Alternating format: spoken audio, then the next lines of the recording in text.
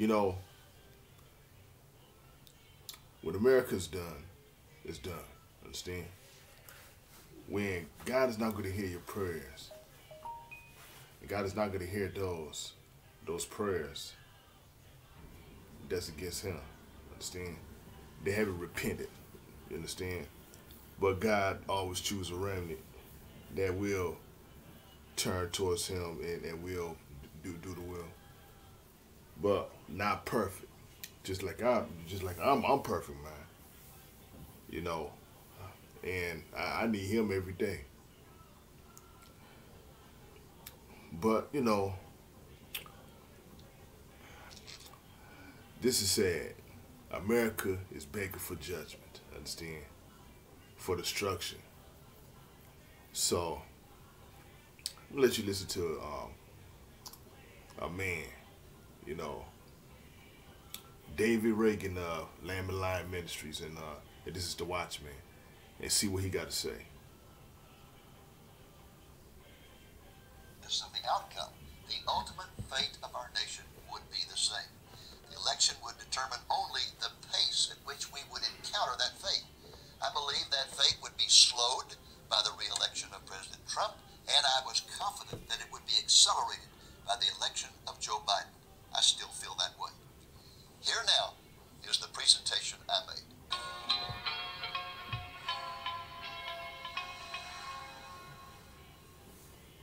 Is there any hope for our nation, or have we passed the point of no return? Is our fate sealed? Are we destined for destruction? Or could there be a spiritual revival that would turn the hearts of our people back to God? The question is, what is God doing in America? 20 years ago, at the beginning of this century, my answer to this question would have been, He is calling us to repentance. Today, my answer is very different. My answer today is that He is warning us of His impending wrath. My answer has changed because I believe America is finished. I believe we have passed the point of no return. And for those who think there is no such thing as a point of no return, let me assure you that the Bible clearly teaches there is such a point in history, in the history of a nation. The Bible refers to it in several places as, quote, the point where the wound becomes incurable. Look it up. The ancient nation of Judah is a classic example. Jeremiah declared that its wound was incurable because of its rebellion against God and His word.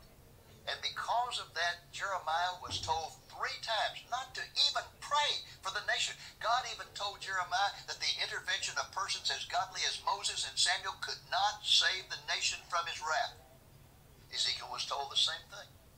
God declared to him repeatedly that the prayerful intervention of Noah, Daniel, and Job would be insufficient to save Judah from his wrath. Like ancient Judah, we are currently a nation in all-out, full-scale rebellion against God and His Word. We have reached that point that characterized the lawless days of Israel during the time of the nations ruled by judges, when the Bible says everyone did what was right in his own eyes. We have abandoned the counsel of Solomon, who wrote in Proverbs 3:5, trust in the Lord with all your heart and do not lean on your own understanding. In all your ways, acknowledge God. We are far down the road to becoming a mirror image of Noah's depraved society that was characterized by violence and immorality. As in the declining days of Judah, we have become like that nation when God condemned them through the prophet Isaiah with these words, you are calling good evil and evil good. We are, in fact, in the last stage of God's abandonment wrath, as explained by the Apostle Paul in Romans chapter 1. In that passage, Paul declares that when a nation sets its jaw against God, he will step back, lower the hedge of protection, and allow sin to multiply, resulting in an immoral sexual revolution, which is exactly what happened in this nation in the 1960s. Then, Romans 1 says that if the nation refuses to repent, God will take a second step back, lower the hedge of protection even more, and the result will be a plague of homosexuality. Thus, homosexuality is not just a sin, it can also be a judgment. And it is a judgment that God has inflicted on this nation. Finally, Romans 1 says that if the nation still refuses to repent, God will take a third step back, lower the hedge of protection further, and the result will be the abandonment of the nation to a depraved mind. Folks, that's exactly is the reason we are hearing constant cries for things that would have been unimaginable only a few years ago. Let me give you some examples. The defunding of the police. In other words, the undermining of the barrier between us and the barbarians. People calling for the emptying of jails and prisons in order to provide counseling instead of punishment. The payment of slavery reparations to blacks. In other words, payments to people who have never been a slave from people who have never owned a slave. The payment of reparations to homosexuals for having outlawed homosexuality in the past and for having prevented homosexuals from marrying. Legalizing prostitution and even pedophilia to consenting children. Legalizing all hard drugs as the state of Oregon has just done. Legalizing euthanasia and infanticide. Promoting drag queen story hours for children in our public libraries. Mandating public school curricula that teaches from the kindergarten level that various forms of sexual perversion are normal. Legalizing punishment for hate speech, which would include criticism of sexual perversion and abortion, or even declaring Jesus to be the only way to heaven. Confinement of all vestiges of religious expression to houses of worship. Taxation of churches and ministries. Forcing churches and ministries to hire people who disagree with their creedal statements. Confiscation of firearms. Defunding of the military. Yes, folks, there are people actually making this demand. Removal of chaplains from the military. Packing the Supreme Court to assure a liberal majority. A constitutional amendment to abolish the Electoral College. The abandonment of nationalism in favor of a one-world order. The mandatory abandonment of fossil fuels, the dumping of any support for Israel, the revision of American history to disparage our Christian heritage and to present us as the world's greatest evil, replacing the Star-Spangled Banner as our national anthem with John Lennon's song Imagine, which celebrates atheism and socialism. The list goes on and on, and every time I think it could not get any worse, it gets even worse. And what is the church in America doing in response? It has gotten in bed with the world, endorsing homosexuality and same-sex marriage and ordaining both homosexuals and transgenders. Christian spokesmen all across our nation endorsing horrors like abortion and euthanasia. Christian leaders, even some calling themselves evangelicals, arguing there are many roads to God and Jesus therefore is only one of many ways to heaven. Christian spokesmen condemning foreign mission work on the grounds that it constitutes quote-unquote cultural imperialism. Christian pastors building their sermons around modern psychology rather than the Word of God. Christian teachers and preachers openly mocking the Bible's outdated, culturally compromised, and full of myth, legend, and superstition. The church today in America is 1,000 miles wide and 1 inch deep. The average Christian has no idea what the fundamentals of the faith are. Most could not name the first 5 books of the Bible or the 4 Gospels. We are in the midst of a famine of the Word of God. It is no accident that the nation's largest church, the Lakewood Church in Houston, is pastored by a person who preaches positive thinking and financial prosperity. That's Joel Again, the church in America has gotten in bed with our depraved society, seeking the approval of people rather than God. In fact, the basic problem of our nation is that we have forgotten God. In 1983, Alexander Solzhenitsyn declared that all the horrors of the Russia under the communists were due to the fact that the Russian people had forgotten God. And he pointed out in 1983 that our nation was on the same track. This was the fundamental problem of ancient Judah. Isaiah expressed it this way in chapter 37, verse 10, when he wrote, "You have forgotten the God of our salvation and have not remembered the rock of your refuge." Many well-meaning pastors in America today are preaching the hope of national revival. I understand their hearts and I appreciate their hope. But folks, I believe it is unrealistic and unbiblical to believe our nation can return to God. They point to the past, when several times our nation grew cold in its relationship to God, and each time people prayed for revival, and revival occurred. But there is a big difference today. Our nation has not grown cold in its relationship to God. On the contrary, our nation is in outright, full-scale rebellion against God and His Word. We are collectively shaking our fist at God and mocking Him.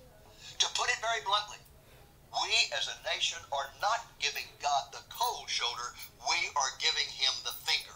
No. Another reason I cannot believe in a national revival is because I believe we are now in the end times, on the very threshold of the Great Tribulation. And nowhere in the Bible, nowhere, is there any prophecy about some sort of great end time revival. It just doesn't exist. Instead, the Bible states over and over and over again that in the end time society will become as immoral and violent, and the church will be filled with apostasy and will be preaching doctrines of demons. Yeah. In 2016, God granted this nation a window of grace with the election of Donald Trump. Despite his background, his very worldly background, and his highly offensive personality, he stood for Judeo-Christian principles in his legislation, regulations, and court appointments. He slowed our nation's descent into the pit of hell. But as our recent national election has just demonstrated, that descent cannot be stopped. It can only be slowed. Evidence of that can be seen in the following facts. First, despite being the most ungodly president in American history, Barack Obama left office with a 60% approval rate. His designated successor, Hillary Clinton, received 3 million more votes than Trump. Third, the millennials, the future of our nation, supported a socialist in the primaries and then voted for Hillary in the general election. And this year they did the same thing by giving their support to Bernie Sanders and then to Biden. And worst of all, polls are showing that only 9% of Americans can now be classified as Bible-believing. And even worse, those same polls are showing that only 17% of professing Christians can be classified as Bible-believing. Our churches are full of professing Christians who have never been born again. They are actually cultural Christians who are going to church as a cultural habit. And when the rapture occurs, they will still be here going to church, hearing apostate sermons by deceived pastors who will also be left behind. Even many Bible-believing Christians refuse to face the harsh reality of our nation's future. They seem to think God is sitting on His throne wrapped in an American flag with no intention whatsoever of pouring out His wrath on our God-rejecting nation. Exactly. They are like the people in Jeremiah's time, who responded to his calls for repentance and his warning of God's impending wrath by chanting, "The temple, the temple, the temple, the temple." What they meant by this, Before I go there, I know exactly what he's talking about. And the person I'm talking about is Seiko Woods and people like him. I had to put it out there, y'all. Listen. Was that they did not believe God would ever allow the temple to be destroyed where His Shekinah glory resided. And likewise, many Christians today believe God would never allow this nation to be destroyed. Well, folks, we need to remember a biblical principle that says, to those to whom much is given, much is expected. Our nation has been blessed more than any other nation in history except ancient Judah, and yet despite our incredible blessings, we have turned our backs on God, and we are begging for His wrath, just like the people of Judah, and God destroyed their nation. Why would He deal with us any differently? I went to the Soviet Union in 1991, shortly after the collapse of the communist government. What I found astonished me. All the stores in Moscow were empty. There was no food, there was no clothing, there was nothing. Overnight, the nation with the largest number of nuclear weapons in the world had been reduced to a third world status. Tens of thousands of Russians were in the streets with card tables stacked with items to trade because the nation had been reduced to a barter economy, and so people were trading clothing for food and food for clothing. And as I surveyed this incredible scene, the Lord spoke to my heart and He said, "David, go back to America and tell them people what you have seen. Tell them how I destroyed a nation overnight and warn them that the same fate awaits America.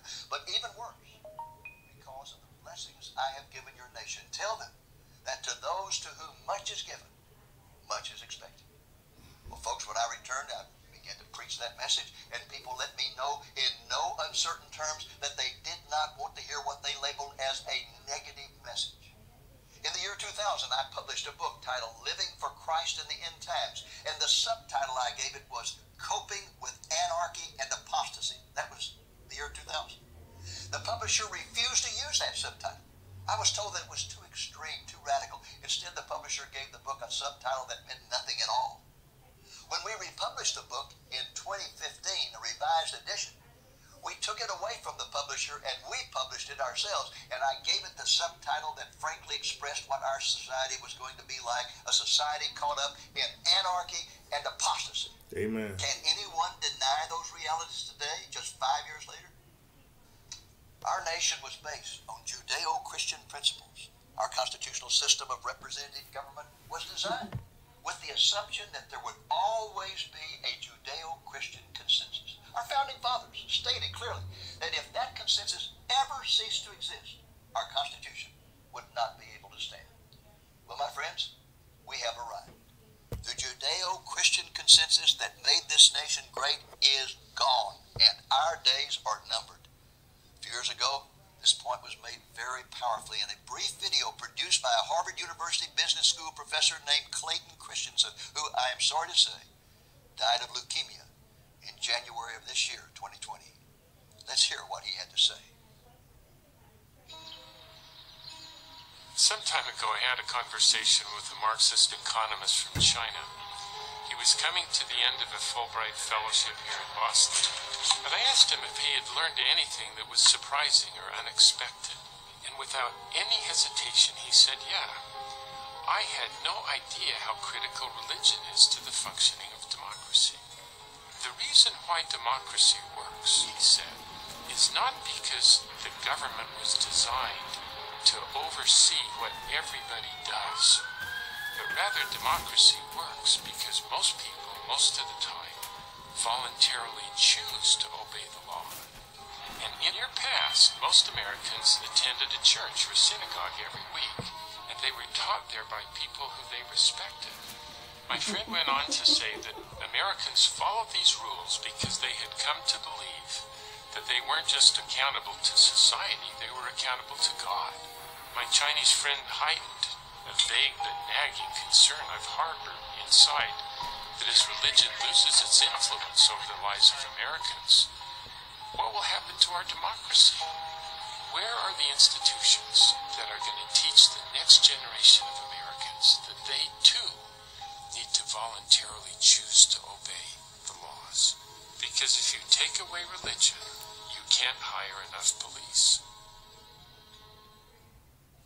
Pay close attention to that last sentence in that video when he said, if you take away religion, you can't hire enough police. In conclusion, folks, is there any hope for our nation? I don't think so. I believe our fate is sealed. Is there any hope for individual Americans? Absolutely. But that hope cannot be found in a political party or a political leader. It can only be found in Jesus. Because I know Jesus is my Lord and Savior, I can view the future with very strong hope, and that's because I know that God is in control. Psalm 2 says, while all the political leaders of this world are shaking their fists at God and telling him they will do as they please, God is sitting on his throne in heaven laughing. Yes, laughing. He's not laughing because he does not care. No, he is laughing because he has it all under control. For our Creator has the wisdom and the power to orchestrate all the evil of man and Satan to the ultimate triumph of Jesus. Keep in mind, too, that the anarchy and apostasy we are witnessing today is clearly prophesied in the Bible as an end-time sign. That's the reason that the great pastor Adrian Rogers would often say, the world is growing gloriously dark. Why would he call increasing moral and spiritual darkness glorious? Because it is a sure sign that we are living in the season of the Lord's return. Jan Markell has always put the same thought another way. She says, the world is not falling to pieces. Instead, all the pieces are falling into place. What are we to do as Christians?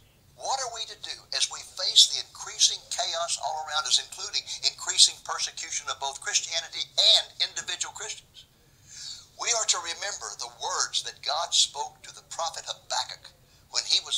the same situation. God said to him, the righteous shall live by faith. Specifically, we are to commit our lives to holiness. We are to point people to Jesus as their only hope. We are to stand for righteousness. We are to pray earnestly. We are to proclaim the Lord's soon return. And let's keep in mind the immortal words of the prophet Jeremiah, who, when confronted with the horrible destruction of Jerusalem, the temple, the nation, cried out in faith, the steadfast love of the Lord never ceases. His mercies never come to an end. They are new every morning. Great is thy faithfulness. The Lord is my portion, says my soul. Therefore, I will hope in him. Now, what he said is, the hope is, we gotta proclaim the gospel, tell people about Jesus, point people to Jesus, understand? And, quit focus on this, wicked politicians and senators and all that, because they had shake their rebellious fists at the face of a holy God. So that's David Regan, by the way, by Lamb and Lion Ministries. I listened to him. I used to listen to him before, after watching judgement, rest in peace. Understand, judgement Ministries. And all I'm telling you, y'all, is like you said, the nation has fallen. America is gone. All we got to do is proclaim the gospel.